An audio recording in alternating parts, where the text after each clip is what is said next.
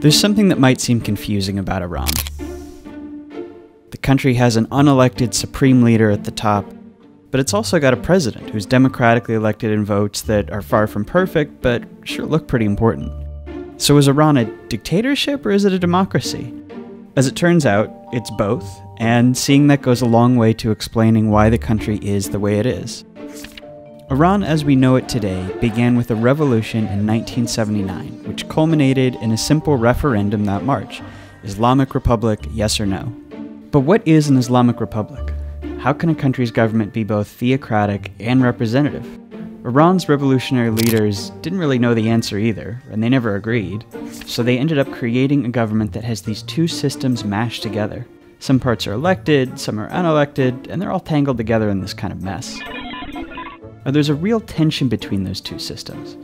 Iranians elect, more or less democratically, the president, the parliament, which is called the Majlis, and a really important body called the Assembly of Experts. We'll get to that later.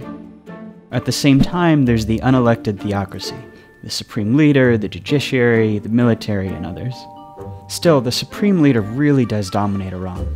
He sets the tone for the country's politics and policies, including its nuclear program and its official hostility to the West. But what happens when the supreme leader dies or gets sick? This turns out to be a really important question. The supreme leader is picked by a group of about 90 senior Iranian political and clerical leaders called the Assembly of Experts. But here's where Iran's Islamic Republic system gets important. The Assembly's members are elected in a national vote.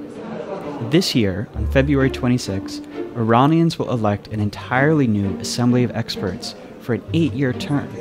Even Ali Khamenei, the current supreme leader, has acknowledged that he's likely to die in that time. Iranian politics are really split right now, with moderates rapidly rising after the nuclear deal helped to open up the economy. If they do well in February's election, then when Khamenei dies, they might pick a new supreme leader who shares their views, and that could change Iran as we know it for a generation. Now, this all goes to show that we think of Iran as just another dictatorship, and indeed it does have a dictator at the top, but it's also a democracy. It's got loud political disagreements, vigorous debates over its future. This election in February is a rare moment, once in a generation, when Iran's democratic elements become more powerful than its theocratic elements. Iranians have an opening here to try to transform their country.